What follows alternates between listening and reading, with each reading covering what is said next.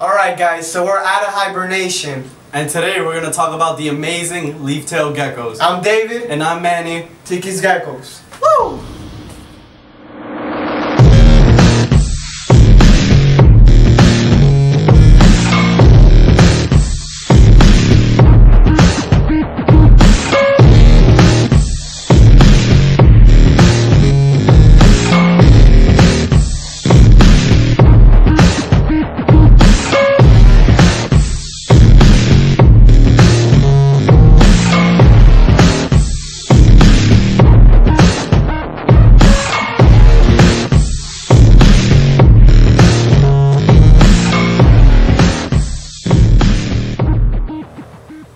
Today we're going to be talking about the leaf-tailed geckos. The ones that we're going to be talking about are come from the island of Madagascar. There are also some Australian leaf-tailed geckos, but they're not as cool. So we're going to talk about the Madagascar leaf-tailed geckos. We're going to talk about the Europlatus fantasticus, Europlatus sicerae, and Europlatus fimbriatus. Okay? I know it's hard to pronounce, but bear with me.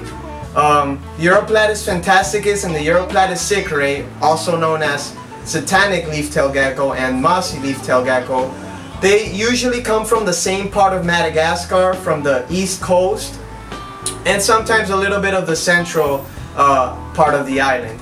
But these geckos like cooler temperatures. You want to keep them in like 72 degrees during the day and drop them to around 68 degrees at night. And you also want to make sure the humidity is high.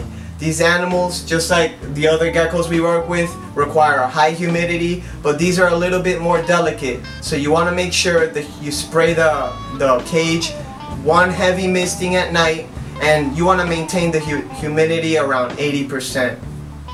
Now, these guys are insectivores, feeding on insects, a variety of insects. The key to keeping them healthy is feeding them a variety of insects. And not only that, but also gut loading the insects. That's honestly the real secret to keeping healthy animals. Now, the type of insects you can feed them are like crickets, roaches, silkworms, butterworms, all kinds of worms, and a bunch of different insects.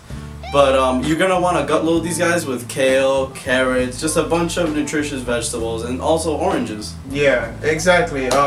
If you have healthy feeder insects, you're going to have healthy animals. So like Manny said, the keys are feeding a whole bunch of healthy foods to your insects and the variety of insects that you feed, and you will have healthy geckos. Alright, so the mossy leaf-tailed gecko is actually a smaller species of gecko, reaching 5 to 7 inches as an adult, and so is the satanic leaf-tailed geckos, reaching 5 to 6 inches as an adult. They're very small animals, so they don't require a lot of space. Now, like David said, these guys are relatively small geckos, so they don't need a big enclosure. For an adult sicerae or satanic leaf-tail, you need around a 12 by 12 by 18. Nothing more. That's a good size cage. And then we recommend that you use live plants like pothos or ficus, because they help hold in the humidity much better. And let's be honest, it does look much better than plastic plants. The next species we're going to talk about briefly is Europlatus fimbriatus, which is the giant leaf-tailed gecko. These guys are amazing. When you hold these animals, they're like nothing you've ever held before. You feel the lamellae under their feet, very cool. Their big bulges eyes, and not to be compared to any other animal. The Europlatus fimbriatus, or giant leaf-tailed gecko, can max out around 13 inches, and they're a little bit hardier than the other leaf-tailed geckos we were talking about. They actually withstand a little bit higher temperatures, reaching 78 to 80 degrees during the day. That's totally fine, and you could drop them down to like the low 70s. So pretty much about room temperature. And since these guys are bigger, they do require a bigger enclosure. For an adult fimbriatus, you're talking about an 18 by 18 by 24. But if you have a bigger cage, bigger is always better. And for a juvenile, all you really need is a 10-gallon tank. But you will need to upgrade soon, because these guys, they get pretty big. They get big and they grow fast. Like we stated with the other leaf-tailed geckos, they're insectivores. So when you're pounding insects into these animals, they're gonna grow very, very quickly. So you gotta make sure that you know, you keep up with the growth of the animal. Okay guys, so like any other reptile, these are awesome. And it's a blast to have. So if you could get them, I definitely recommend them. But you do have to be careful. I wouldn't recommend them for the first time reptile keeper. They're a little bit more delicate. They're not hard to keep, but they are a little bit more delicate. So with that being said, you know, just make sure you do your research before you get one.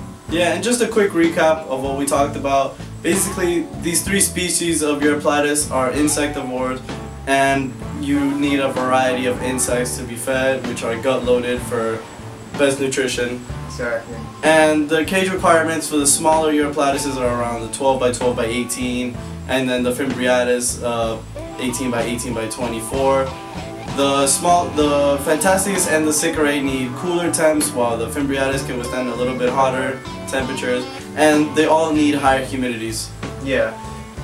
One more thing I wanted to touch up on, especially these leaf-tail geckos. They get imported a lot from Madagascar, and you know what I always recommend is to get captive bred animals, because the wild caughts, first of all, it's not very good to be taking animals out of Madagascar if we have animals that we could breed and reproduce here in captivity. But the thing is, these animals that are wild caught, they don't always do the best. You know, sometimes the shipping process takes a toll on them, and they dehydrate, and they'll never make it back to full, you know, to full health. So if you could get captive bred animals, are a little bit more expensive, but totally worth it. Alright guys, so that's going to wrap up this video, and don't forget to follow us on Facebook, Instagram, and now Snapchat. See you next time.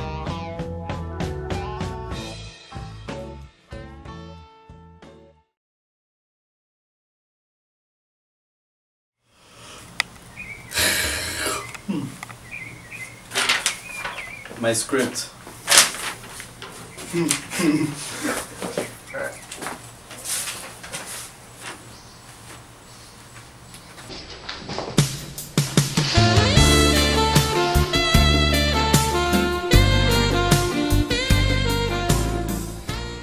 The Euryplatus fimbriatus. The Euryplatus fimbriatus. Alright. That was funny. That was good. I like that. It was dramatic as fuck. That's about it, no? We talked about temperatures. I don't think we touched on humidity. No, we didn't. 30-second video. These guys need the same humidity. But we're done.